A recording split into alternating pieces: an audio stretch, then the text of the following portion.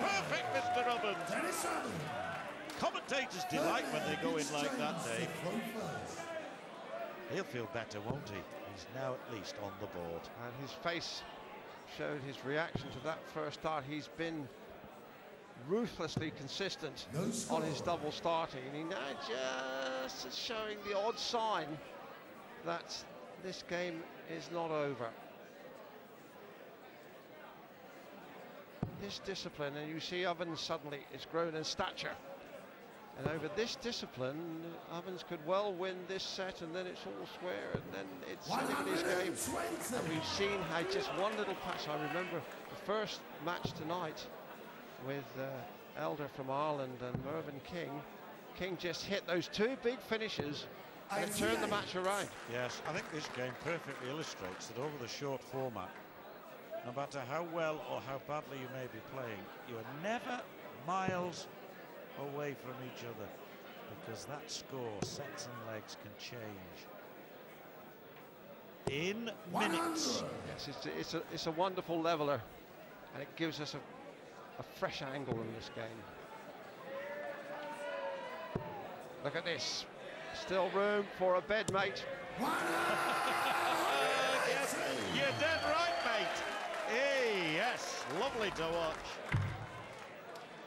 He is becoming a real quality player. He's always been a good player as James Wade. Remember him winning the British Youth Championships way back in the mid-90s. And even then, people said this is the start of the future. Yes, and I just think, John, that possibly Raymond van Barneveld, with Taylor having fallen by the wayside, may well regard this young man as his greatest threat for this title. Yeah, he's got Mervyn King to overcome yet, hasn't he? And he's already said what a great player he is. We know that. Dangerous. Some terrific games coming up in round two, folks. Been some good ones in round one, and two more yet tonight. Will Irish eyes be smiling after James Keogh has taken on Adrian Lewis? It's going to be tough for him. Well, the crowd will be singing and swinging whatever the outcome. Look at this. Should come out now for 16. 130. Powerhouse scoring from Wade. Really throws the gauntlet down. Ovens knows he can ill afford to miss this. 140. Over the top. The slight head shake says all. 60, not enough. So tops for Wade. You almost think this is a certainty. Nothing in life is, of course, but fancy this one. A fraction under. In she goes. Don't always get them right, but when players are playing as well as he is, you can be pretty certain that he's never going to be too far away. One leg away now, Wade, from a place in round two of the Grand Prix, World Grand Prix here in Dublin. 18. Saggart, to be exact. Lovely little village it once was, but the development around this place, amazing. 60. Oh, it's booming, isn't it, John? Even in the 6 years, it's 6 years since we were first here. This is the 7th staging of the World Grand Prix at this particular venue. We've seen a huge development, haven't we? Millions of euros.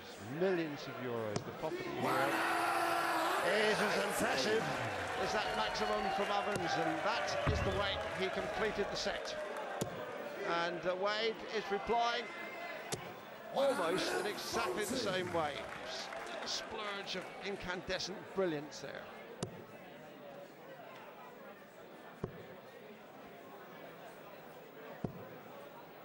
Well, not quite a splurge, but wasn't bad. Fancy this again, you know, from Wade. Ooh, that one suddenly took a flyer. 100. You can see how unhappy he is.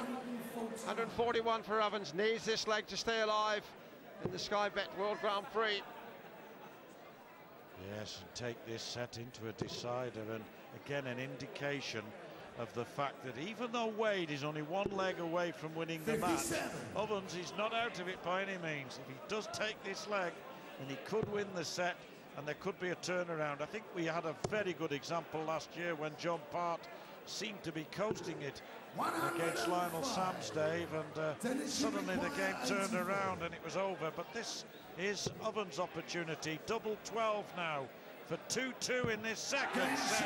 That was a good leg, that, from Ovens. It means that Wade is throwing first here for the match still. But what a vital leg this is. Absolutely. The match could well be won and lost here, and Wade once again getting away from the blocks with considerable speed and style. 120. Absolutely fantastic. He's had 7 legs, Wade, 7 starts, and he's only taken 11 darts to get off. 80. He's also had 5 out of 12 hits on the finishing doubles, so pretty impressive. It's stood him in good stead in this match, and it's just as well perhaps with Ovens breathing down his neck in this second set. What happened here, John? The dart seemed to pick up one of its chums and lose its energy. Yes, I was saying earlier, you don't see too many bounce outs on this board. You do obviously get the dropouts like that one. 90 It's got nothing to do with the board. It's, as you say, the missiles which are already in position, which bulk away through. 140. The boy is playing beautifully down at a finish after only 9 darts, and Ovens, who's raised his game, first set just drifted away from him completely. He has played a better second set, 81. but Wade comes to the mark now. He's got 6 darts at least at this 1-2-1. If